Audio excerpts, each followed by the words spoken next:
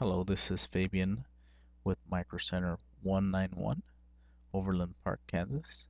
Today I am going to be showing you how to make a bootable USB.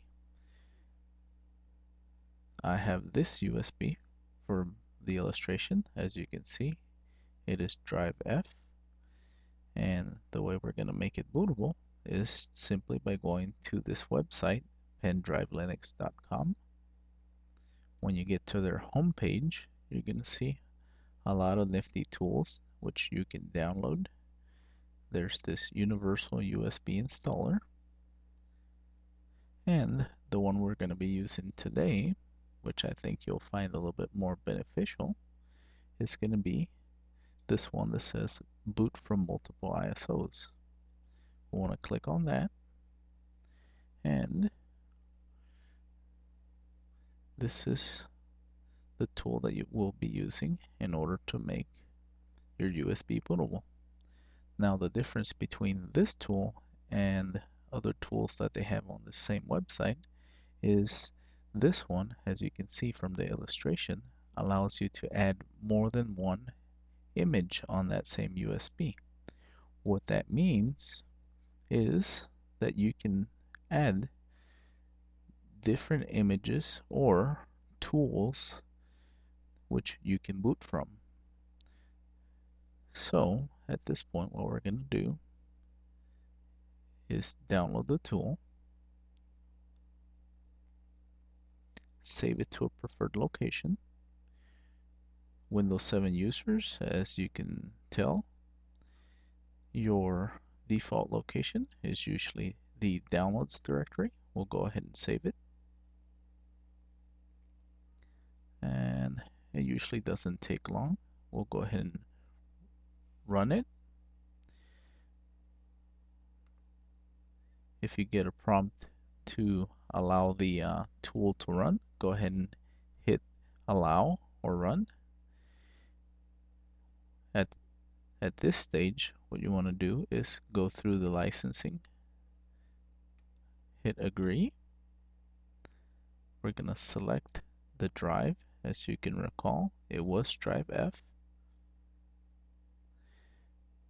Now if you get different drives on this drop down, make sure that you're selecting the correct one, for the simple reason that this tool, what it's going to do is it's going to format the drive or USB that you choose from the drop down, and it's going to format it. As you can see, step number two allows you to select from different images or tools which you can add to your USB, and there's a lot of good tools in here. If you don't have the tools, the good thing about this software is, let's say we want to use memtest, which is a tool for testing memory on a system.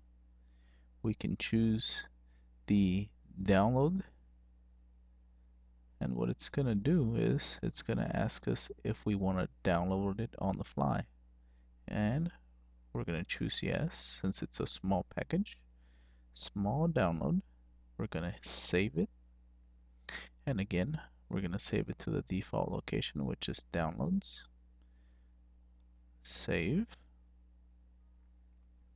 and we do not want to open this since it's going to be opened by the software that we're using anyway.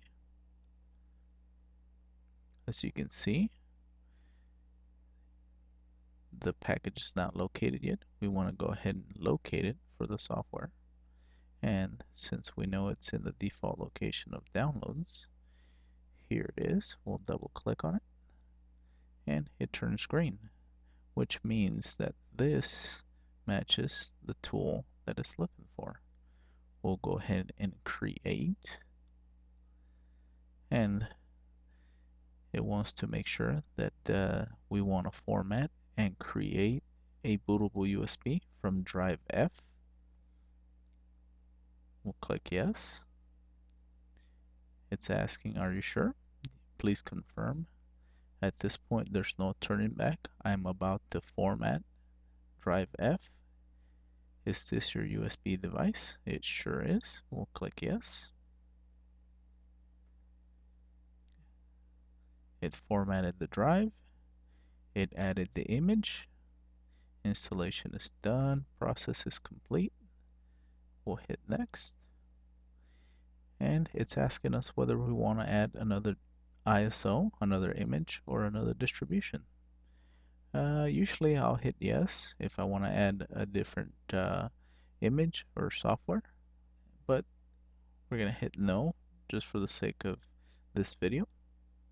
And once we're done adding any images that we want to the USB, it's going to take us to the final screen, which says that we're all done, which is pretty easy. We'll hit finish, and what we want to do is go ahead and test it in one of the systems. So power down one of your systems completely or restart it, and upon restarting, before the system boots, you should get a prompt that says hit the certain function key depending on your system. Usually it'll be F12, F10, F9 depending on your system, and it'll say something to the effect boot from another device. Or you can go into your BIOS and change the order of the boot devices and make the primary your boot device to be USB and leave the flash drive in that computer. And next thing you'll know, you'll be booting onto that illustration which I showed you earlier, and it's going to look like this, and you'll be able to run an image off of your USB which you've just made bootable. Thank you. That concludes this tutorial.